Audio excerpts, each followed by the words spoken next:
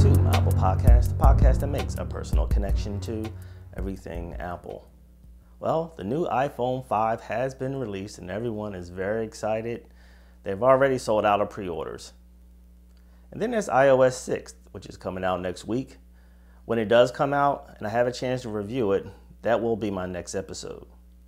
But for this episode, I want to focus on an application for the iPhone and iPad. It's called Video to Photo. It's designed by Bonnin, and it's $1.99 in the App Store. It's pretty simple. Now, I know you've been in these situations where you were taking some video footage of an event, maybe a graduation or a wedding or something like that. And while you were videotaping, you kind of wish you could have caught that key moment on camera where you could have taken that photograph instead of the video. Well, you have the video footage, so you can easily pull a nice photo from that. Yet, some people find that somewhat difficult to do. However, when you have the right application, it's pretty easy. And Video to Photo enables you to do just that. It's made for the iPhone and iPad. I'm going to go ahead and pull it up on my iPad, and I'm going to show it on the screen behind me so that you can see.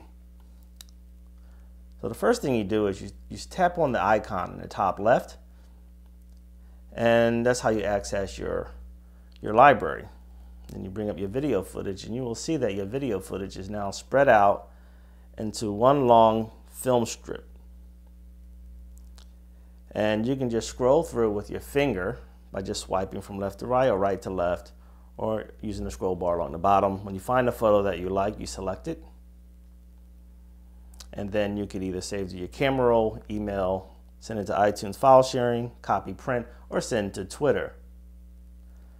Now you can also crop it while you're in this mode too. And you just do that by just sliding the sliders from left to right or right to left, or top to bottom or bottom to top. Then once you're satisfied, click done. And then you can save your final photo. It's really that simple. And you notice how easy the user interface is. I think that's why I like this application the best. It's well designed. And it's designed the same way for the iPhone. So let me go ahead and pull the iPhone version up real quick just so you can see.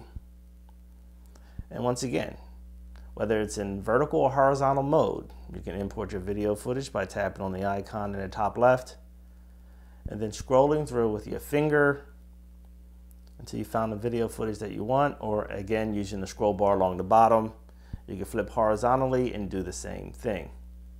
Pretty nice. I've been using this app so much, mainly because it's well designed and it gets the job done. Anyway, thanks for tuning in to My Apple Podcast. You can check me out at myapplepodcast.com, or you can email me at myapplepodcast@gmail.com. Check you out later.